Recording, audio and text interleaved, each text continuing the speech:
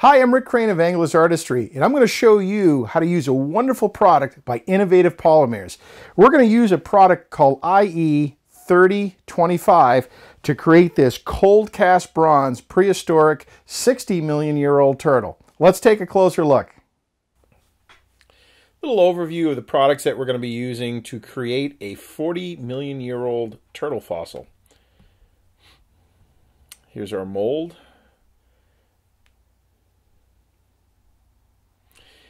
Whenever you're working with the urethanes, you want to wear gloves, just for safety reasons more than anything else. And plus, sometimes the urethanes can get a little messy.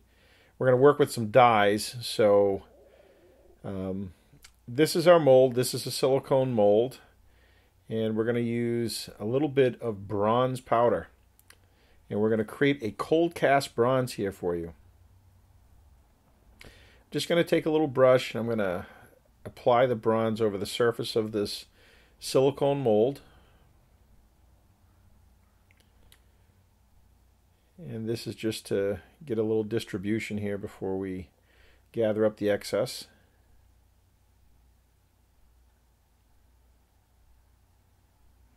The bronze powder is quite heavy, and as long as you get it into all the little nooks and the crannies, it has a pretty great ability to stay put.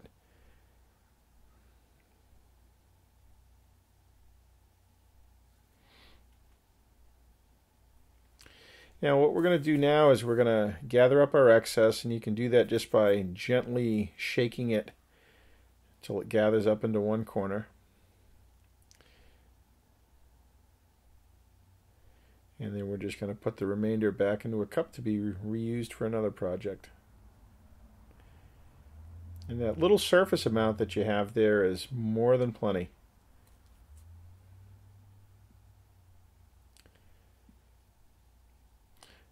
And if you got a little excess, you can kind of move it around and create little swirls or patterns that just adds that much more to it.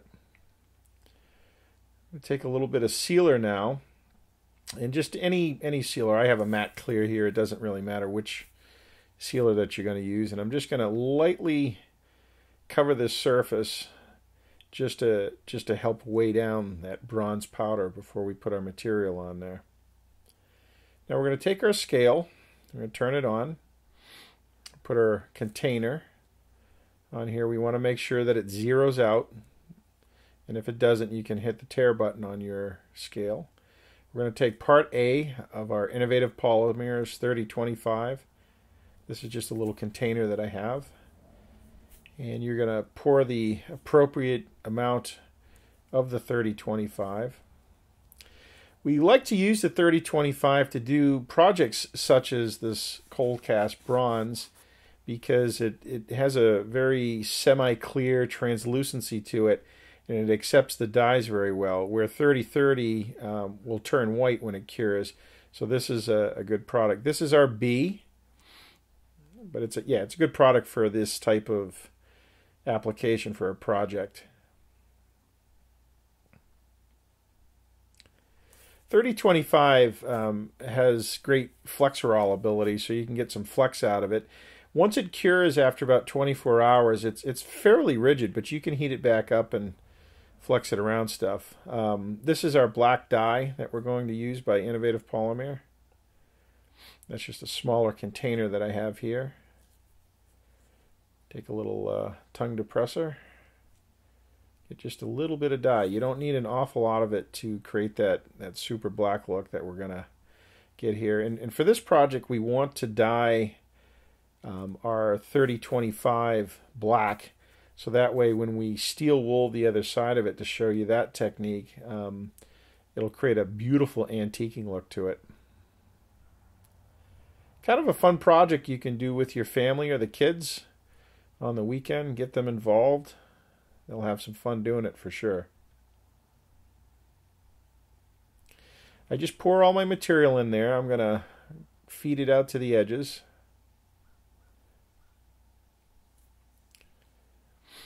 Oftentimes, if I want to create a really consistent weight or a realistic weight, I'll let this surface cure and then I'll put in a bunch of weights, just in the form of washers, and then I'll pour another coat over there. We're ready to demold now. It's been about a half an hour, and I'm just going to pop my edges of my silicone mold here.